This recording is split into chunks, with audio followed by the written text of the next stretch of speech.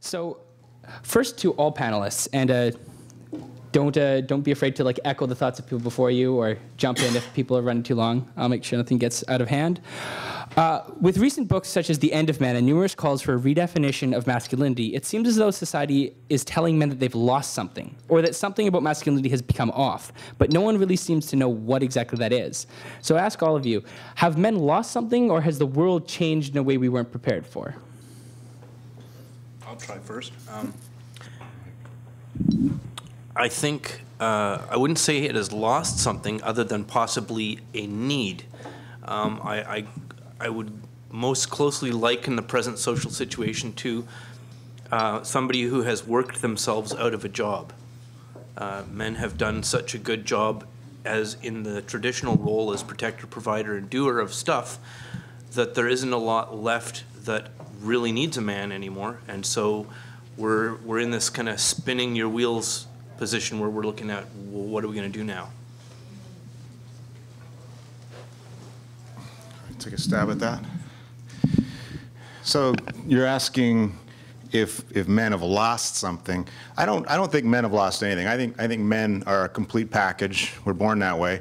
But I think what society has lost over the last several hundred years is the processes that are used to turn a boy into a man. And when you look back in history, there's been classic examples are some of the tribes in Africa and some of the initiatory processes that they take you through. We could knock out a tooth if you like, and that's how you know you're a member of the tribe as a full member now as a man. Of course, in our modern society, we've gotten a little more sophisticated about it. But I think the thing we've lost are rituals and processes that validate a male's role as a man, as a legitimate, valuable member of society with all of the benefits and all of the responsibilities. And that's, I think, the thing we've got to recover, we've got to recreate, and we've got to implement with every single boy.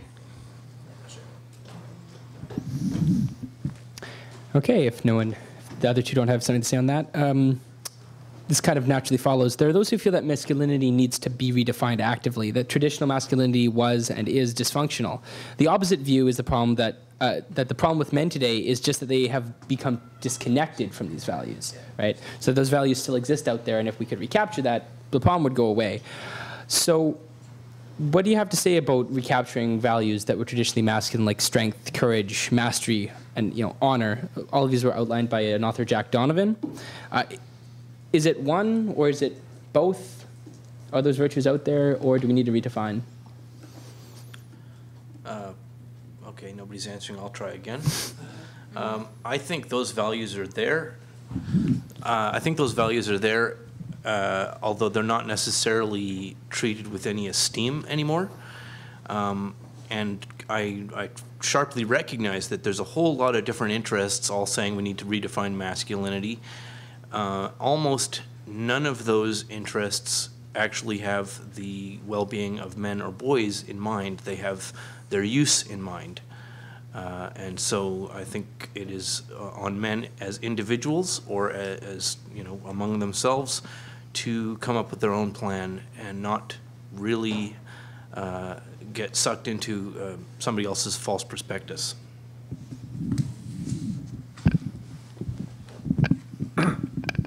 Do I really need this? No. No, apparently I do. Audio, please. Oh, of course. Sorry. Yeah, we're being recorded. This kind of answers response to both questions because I don't think that masculinity needs to be redefined. I think the essence of maleness has not changed substantially in the last 40,000 years. But what is needed and is happening is that, as my colleague here pointed out, a lot of the ways that masculinity was expressed and was useful in culture have changed. And so what needs to happen is we need to find ways to redirect the masculine values, masculine assets, in creative ways to support the culture that we find ourselves in now. And I agree that men have to do that actively, because to fail to do so is to hand that over to an element who have defined masculinity as a pathology, and they're going to repurpose masculinity out of existence. So there is kind of an urgent call to action there. I had actually a question. I thought of it when you were giving your introduction. So you were talking about culture and change. What happened between the dad in Leave It to Beaver and Homer Simpson? What caused that change to occur? Well, the dad in I don't know if you've ever seen Leave It to Beaver, but the dad in Leave It to Beaver was as unreal as Homer Simpson, quite honestly. You know, it was a fairy tale family situation. So what has changed is that popular culture went through a period where they were more and more able, because a lot of the constraints that were placed on us by polite society were eroded and removed, and so pop culture was free to show a more realistic version, and then that realism sort of devolved into parody.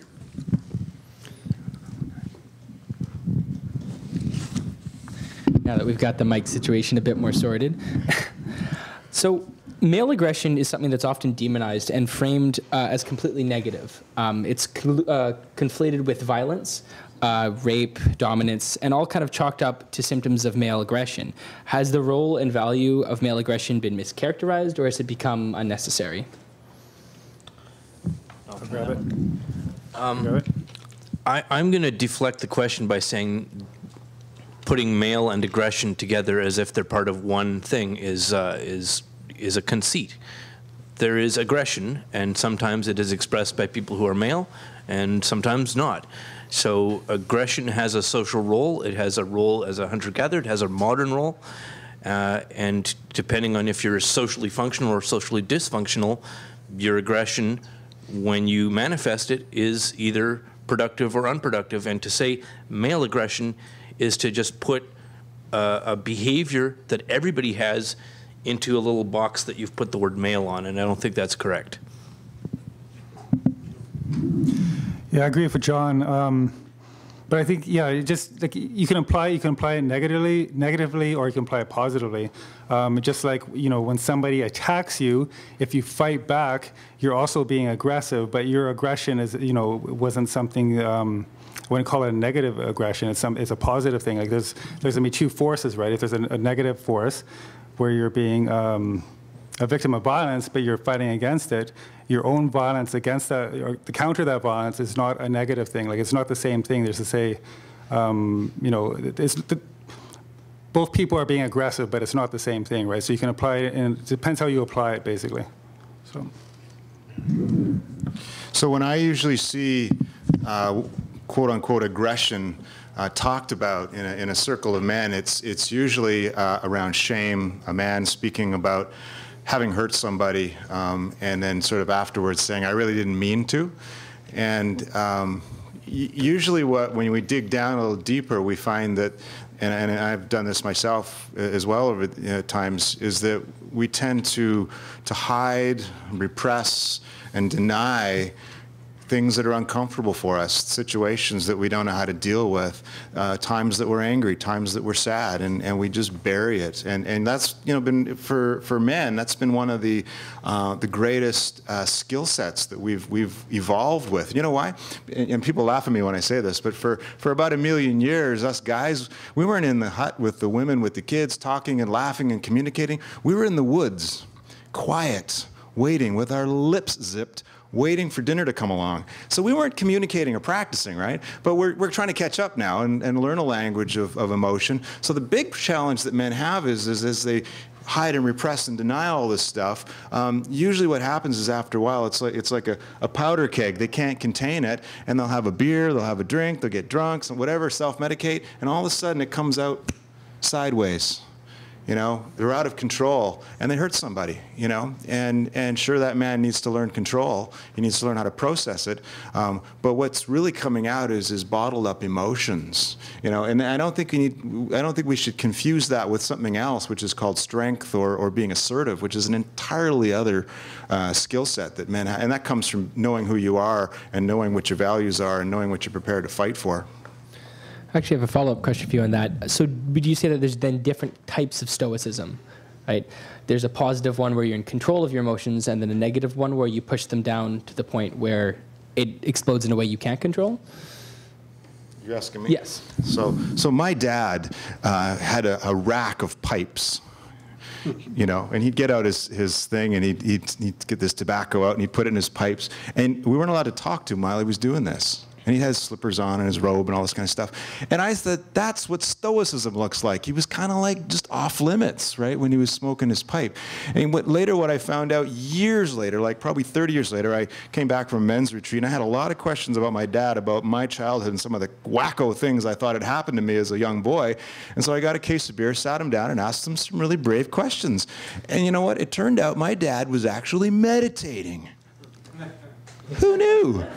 So I think stoicism is one of those things you've really got to understand the context of why a man isn't communicating with you in that moment. Why is he turned off? Is that getting to your question, or am I off base? Yeah. No, that was what I wanted to hear. So for Eddie, I have a question for you. How do you view men who are asexual, and also how do you view men who reject relationships as a dating coach? Have you run into anything like that? Maybe other than John, not really. No, I don't have an opinion on asexuality. I met a girl who once said she was asexual, and that was my entire experience. I don't have a negative opinion on either as well. Like, I don't have much of an opinion at all on both of those topics. Like, I've watched John's videos, and he has a lot of really valid points, including today. I like relationships and I like dating. I love women. So I wouldn't go that direction, but I can understand the frustration a lot of guys have, which would make, push them to want to distance themselves from women potentially in today's climate, with a lot, potential for false rape charges and, being demonized for sexuality and other things like this. So. Okay, well, let's see, to spark some controversy. John, what would you say to a young man who told you he wanted to get married today? I would tell him, run. I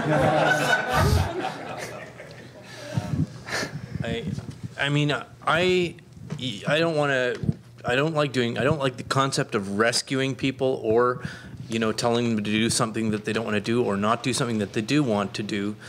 But I would advise any young man contemplating marriage to study the Family Law Act very carefully. And read the marriage contract very carefully and consider whether he would participate in such a thing. If this was just a business transaction with another man, never mind the romance sexual aspect of it, if you're just agreeing to do something inside a contractual arrangement, would these terms and conditions be acceptable in some situation that wasn't clouded by hormones? And I think the answer is no. Okay, so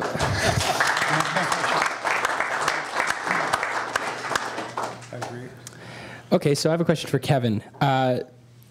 So is a measurement of one's manliness at all important in the gay community? Is it something that you guys deal with as well? And in your experience, is it a different set of values than straight men seem to have, or is it similar? That's a pretty complex question. Yeah. And you'd get different answers from different gay men.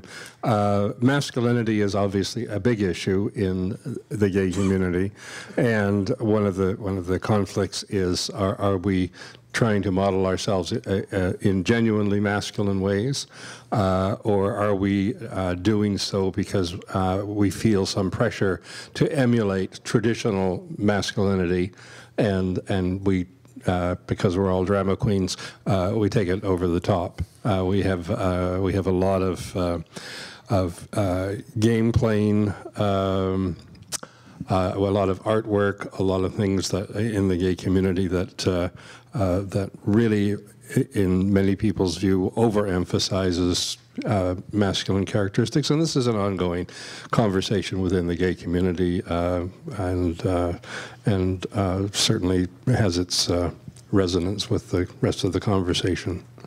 Thank you. So this is again to all panelists. How much of one's masculinity do you think is biologically derived, and how much do you think is socially derived? That's not a controversial question at all. Well, I think that this is just my semi-informed opinion, is that masculinity is the basic masculine traits are hardwired, and that what is culturally determined is how we culturalize ourselves to channel those masculine traits. And I think a lot of the controversies around those things are as a result of a misunderstanding of that. So my daughter is growing up now, but I remember when I was the token dad at the moms and babies group, and I brought my daughter in, and there are all these kids, you know, they're like a year old or so, and they're scrabbling around the floor with all the toys at the daycare center. And what was startling was that the boys had the cars and the girls had the dollies. And we didn't give them to them. They just went and grabbed them. And it was, I think it was kind of hardwired in some ways, although, you know, a million years ago we didn't have cars, we had horses, I suppose. What was interesting was that over time, you know, I've watched my daughter sort of go back and forth as to what really matters in her life. And I've seen this with boys and men that I know in my life as well, is that I think it takes a huge amount of internal self-knowingness to understand what resonates for you in your heart. You know, what excites you, what defines you, and forget about what society wants to define you as. And, you know, if you're a guy and you love G.I. Joe or heck Barbie, go for it. You know, and I think that's where healthy masculinity comes from, is being grounded enough and confident enough and feeling like you have value to be whoever the heck you are. I'm good. Okay. For John, do you think a man can willingly choose the provider role, or do you think it's always a case of not having made a rational decision? Yes, I believe, of course, you can willingly choose the provider role. I am just somewhat skeptical of the wisdom of doing such in a legal climate where there are so few legal protections, and there's really quite a negative suite of expectations and assumptions, and so I'm not going to say you can't choose it or you shouldn't choose it, but, well, actually I am saying you shouldn't choose it, but you know, I have to steer this line where I don't ever want to tell somebody not to do something that they want to do. I just sometimes question the wisdom of it in our present legal and social climate. Okay, so this is to all panelists. Who are some good role models of masculinity that you've come across out in the world? One of you has to have one. All right. I do, but it's such a cliche. Yeah. My father, who was 98 years old and is still my hero. Sorry if that wasn't heard. It is kind of a cliche, but yes, my father, who's 98 years old and is still my role model in many ways. Yeah, I'd second that as well. My father as well. Big role model, built his own houses on his properties, developed a lot in his life. But for somebody who's well known, I would say Arnold Schwarzenegger, right? He's very successful. You know, people laugh, but very successful guy, very ambitious, right from the beginning in his life. You know, immediately he took on a very kind of masculine, very masculine sport, which is bodybuilding, which is just kind of exaggerating the male musculature. But you know, he went from there to movies and business and even politics. So I see that ambition as being a very a positive thing as well, but a very masculine sort of ambition.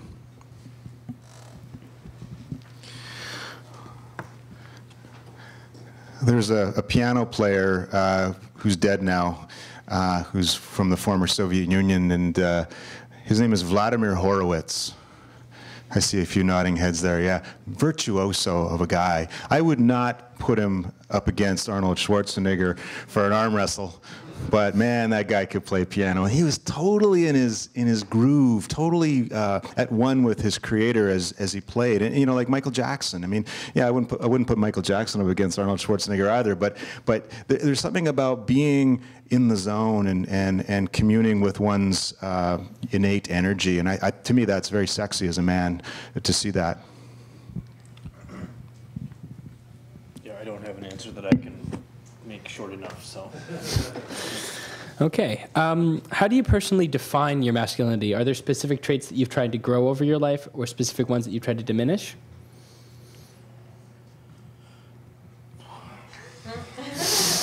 Go for it. Confusion, right? That's such a difficult question. I don't try to define my masculinity. I just do what I do, and I say what I want to say, and you know, I'm aware that I am a masculine man in my own way, but to try to define it is, I think that would be self-defeating almost, because I'd have to try to create some sort of a container to put it in, and I'm not sure that's productive. I kind of agree with that. I've never thought about my masculine traits versus my non-masculine traits in terms of what I need to work on, what I need to improve, what I need to get rid of.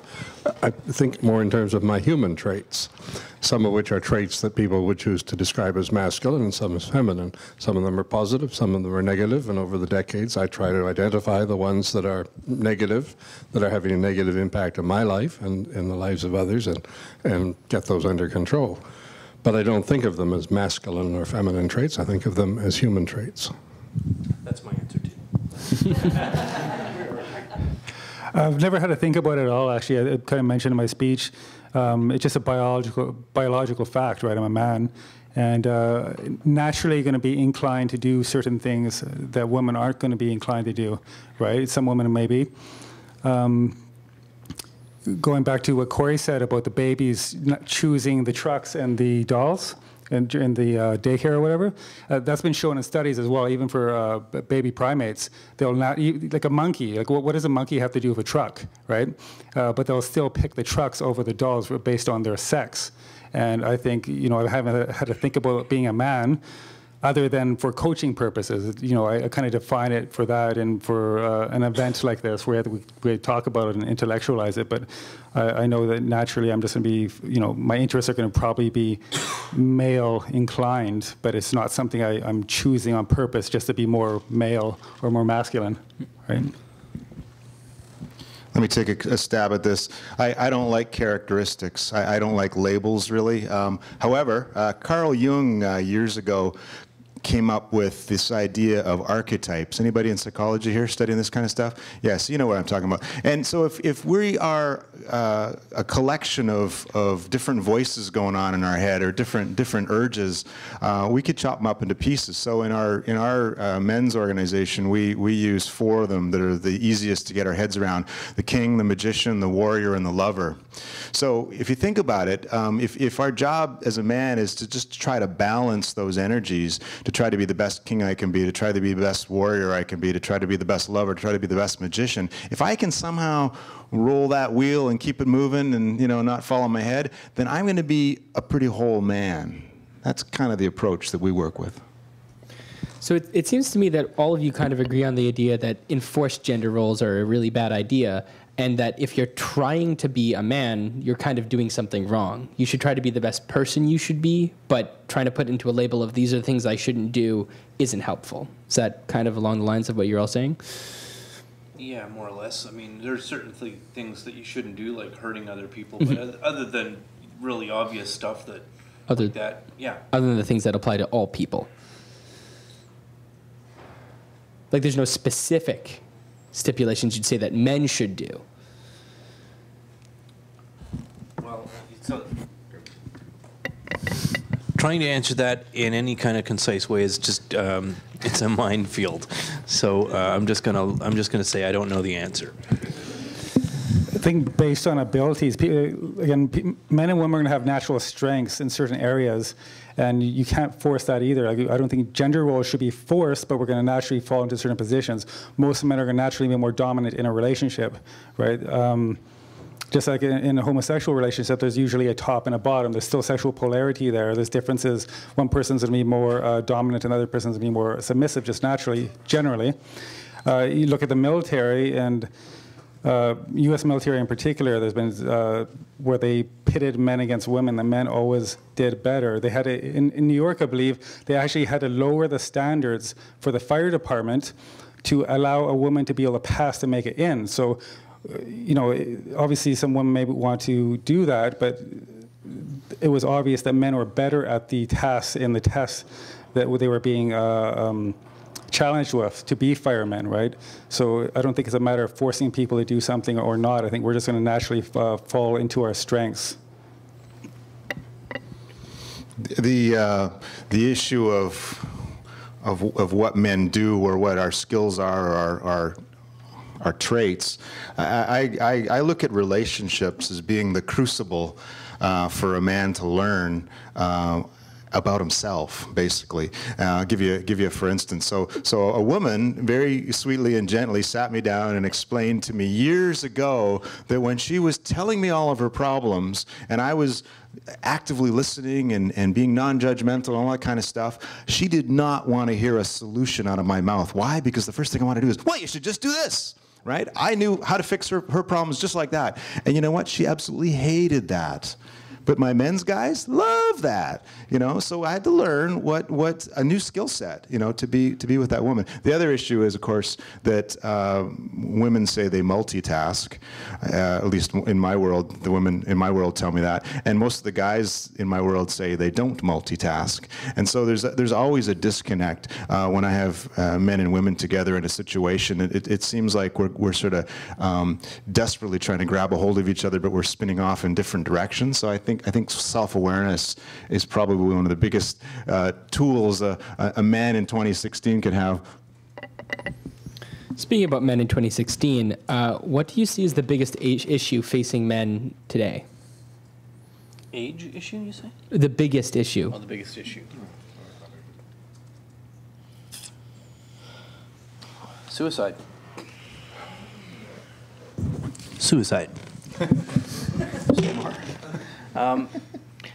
Well, I come, for those of you who don't know, I was for many years active as a men's rights activist, that despised class of social misanthropes.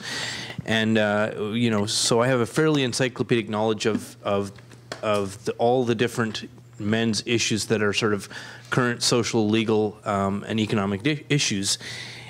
And so it's a hard question to go, well, which one do you put at the top of that stack? And the reason I say suicide is you have to start looking for the reasons for why men kill themselves at such a high rate. And once you begin to examine the reasons, you'll find, you know, you'll end up going where your interests take you. But suicide is like it's like the canary in the coal mine. It's the symbol that there's something quite profoundly wrong, a really deep set of problems. So that's the end of life. I guess the other side is you could look at infant genital mutilation at the beginning of life, which is seemingly still perfectly acceptable as long as the child you're cutting is a boy. I agree with that. I'm going to back it up just a bit, but only partly, because I think there's a connection. That's a bucket of cold water, and you're right, suicide is a serious problem for men, the disproportionate number of men who take their own lives. And that's reflected, that's also a major issue, and not an often talked about one in the gay community, because a disproportionate number of suicides, especially among young people, are gay identified young people. But because you brought it up, and because when we talk about the hardwiring of certain characteristics that are male and certain characteristics that are female, I'm not sure that you can completely compartmentalize it between dominance and passiveness. And you used the example of homosexual relationships where there's a top and a bottom. But if you look into that more carefully, you'll find that in that community, or at least it's been my experience and observation, there's a great deal more nuance to it than that. There are a lot of men, and I'm speaking now of gay men, who identify as tops, who are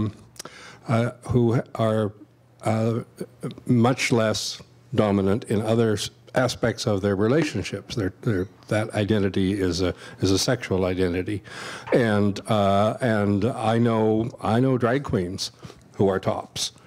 When I first discovered that, I was kind of shocked because I too had this sort of all these stereotypes to deal with, and maybe there's a clue here to the conversation about redefining or rechanneling masculinity is to recognize that there is more nuance, and if we push back against stereotypes with more stereotypes, maybe we're just going to run in circles. Jesse, you ask a really good question. So what's the biggest issue of men in 2016? I don't think this is just a man's issue. I think this is every human being in the technological world's issue. I think it's isolation. I think the biggest problem that we have is we have the illusion that on our cell phones, our smartphones, through Facebook and Twitter and LinkedIn and Instagram and all these things, that we are having deep and meaningful relationships, and that through those 140 character tweets or posts or whatever we're doing, or clicking like or sharing whatever, that we think that we're actually processing our inner issues and growing. And I think that is the farthest from the truth.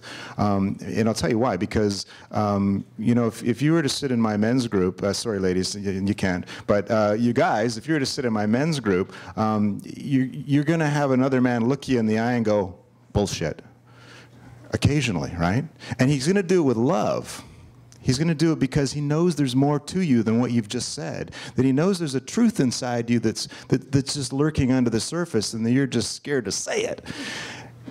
But you're not going to get that on the web. You're not going to get that on your smartphone, or if you are, you're just going to unfriend the person. So I think the biggest issue we have is we don't have, through our modern technology, the ability to temper boys into men. I just don't think we have it. You mentioned women. Do you think that women can benefit from taking on healthy traditionally masculine values personally? To all of you, if you have something to say. Pass.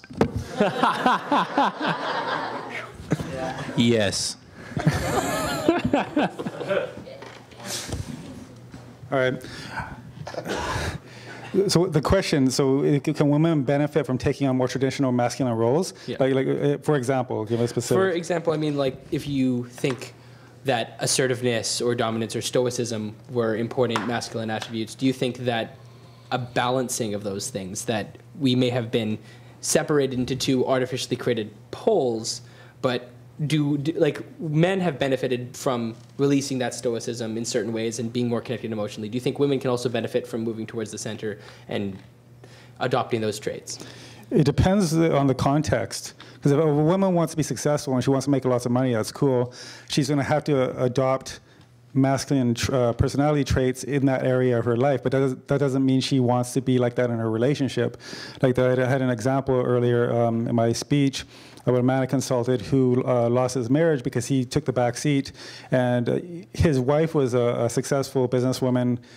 She was like a type A personality, like ambitious, but she told us to him she didn't want to be the man in the relationship, but she did want to be the man in her, so to speak, in her business life, because she wanted to be successful, and she was. But in her relationship was a totally different story.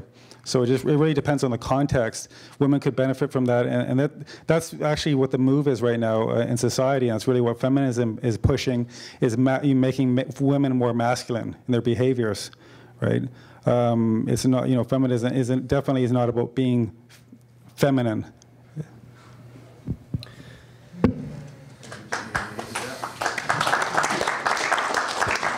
But if I can just sort of come at that at a different angle, I will state for the record that I don't speak for women. I don't know anything about women other than what the women in my life have taught me, and I'm very grateful for that.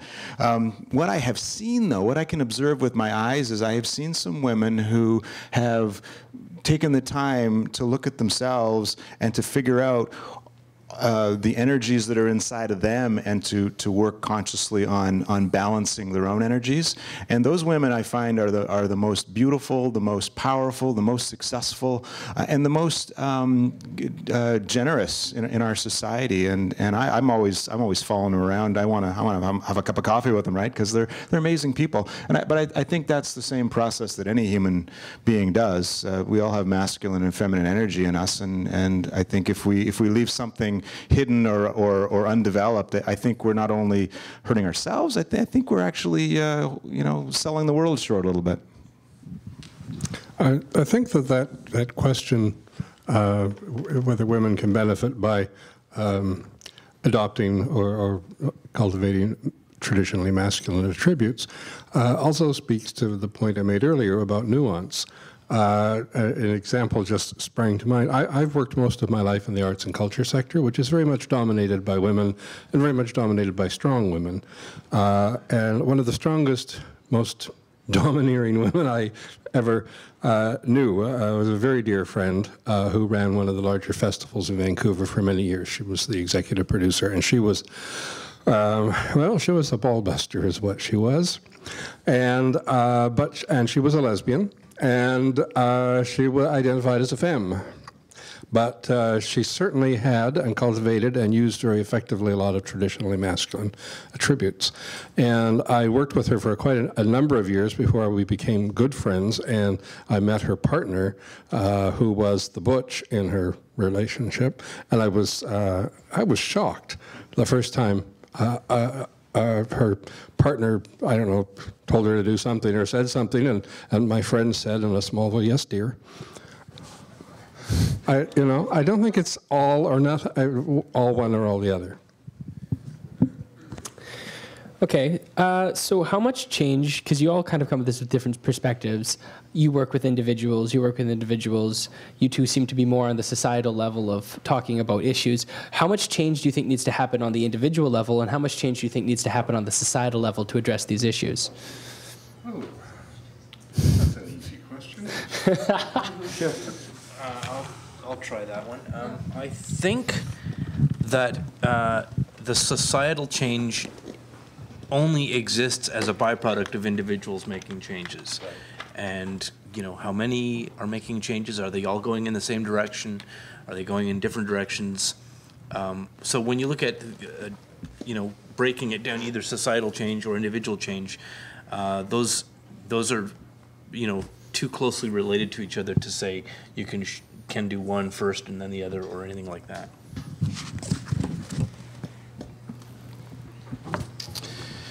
So somebody asked me the other day, are you in the men's movement? And I said, there's no men's movement. What are you talking about? It's an un-movement. And what I mean by that is that men don't typically get out of bed in the morning and go, I'm going to fight for men's rights. We don't. Or at least I've never met anybody like that. Maybe there's a few, people in university who decide to do that. But for the most part, the men that I meet in everyday life are men who have hidden and repressed their pain for as long as they possibly can until their life starts to come tumbling down. It crashes. They lose their job. They lose their income. They lose their spouse. They lose their kids. They lose everything. And why? It's because they were unconscious. They were asleep. They weren't evolved. They were a little boy. And so you ask, how big is the change that needs to happen? I don't speak about society, but I speak about for that man. And we've all been there. I've been there. That change is profound. That changes everything. But it's for the brave man who finally says, okay, I need help. Okay, I'm sick and tired of being sick and tired. Okay, I don't know everything. Okay, I'm open. I'm willing to risk and hear something different. I'm willing to break my silence. For that man, that could be the most significant thing he ever does in his entire life.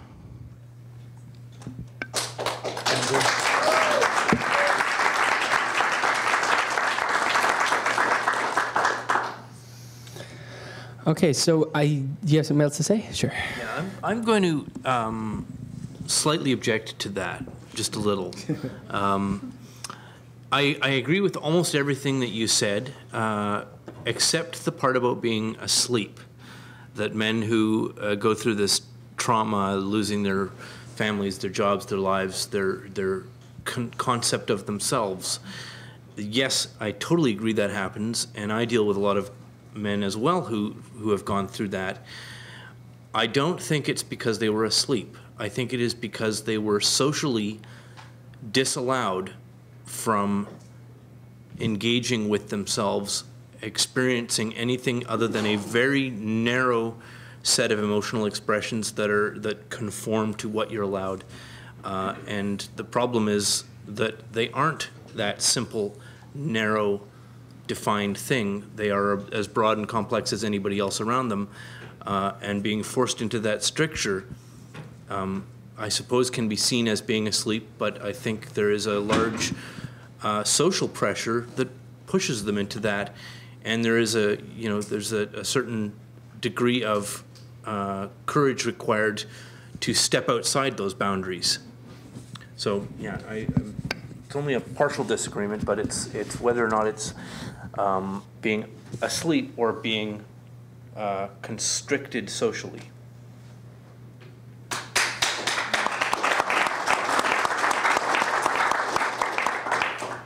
Anyone else want to take a stab? Or okay. What would you say to a young man who's interested in getting involved in men's issues, but is reticent and afraid of the consequences, or of being called a misogynist, or some other slur?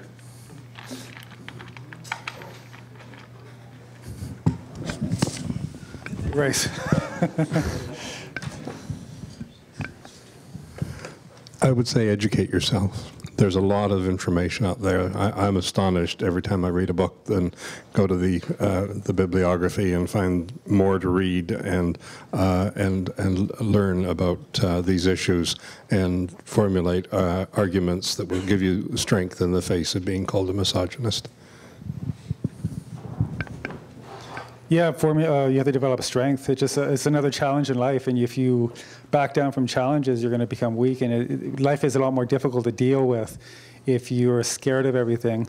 Even a conversation with John earlier, he was saying about how the videos he makes have had some effect on his work, or maybe he gets haters or whatever. But he's like, yeah, he's not exact words, but you basically just bite the bullet. And somebody has to do it, right? Somebody has to step forward and take a risk.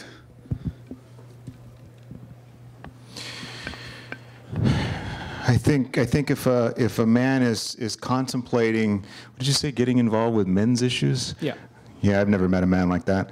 I think if a man is sitting there thinking, gosh, there's got to be more to life than what I got now, I would ask him to dream a little bit.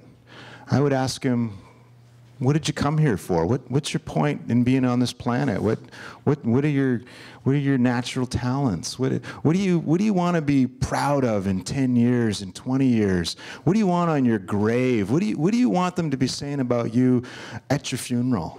And because I come from a long line of men, going back generations who all in their own little way did something amazing. And you know what? Every man in the room is exactly the same here. Look to your father, your grandfather, and your great-grandfathers. Who are they? What did they do? And find something amazing about them, because why? It's in you too. And so when a little boy comes along to you someday and says, what does it mean to be a man, dad, or uncle, or brother, or cousin? You can say, I want to tell you a story. Give them something to dream about.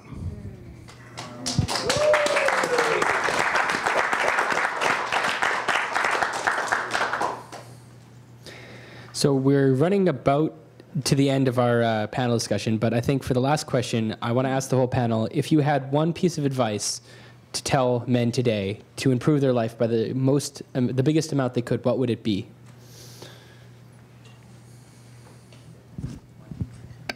Toughen up. Don't be so sensitive. Basically, that's what it comes down to, and that can work for women as well. You got to be strong in your own life. You're going to encounter challenges. People are going to oppose you, especially if you're public. and you have to learn how to deal with that. And you know, I don't mean suppress your feelings. I just mean you have to learn how to deal with the what comes your way and not explode because things aren't working right or whatever. You have to, you know, take steps, educate yourself, and put yourself through training, whatever kind of training, whatever that might be. It depends on what direction you want to go in your life. Yeah, well said. Toughen up. Easier said than done. So what I would say to a man is come sit in circle with us at the Mankind Project. Risk to tell your truth. Risk to learn a language of emotion. Risk to learn who you are so you can get the strength to be attractive, to be bold, to create the life that you want. I'll be hanging around here afterwards. If anybody has any questions about that, you can find the Mankind Project at www.mkp.org. That's mkp.org, and we run a weekend adventure called the New Warrior Training Adventure if you want to really jump in and get going. Thank you.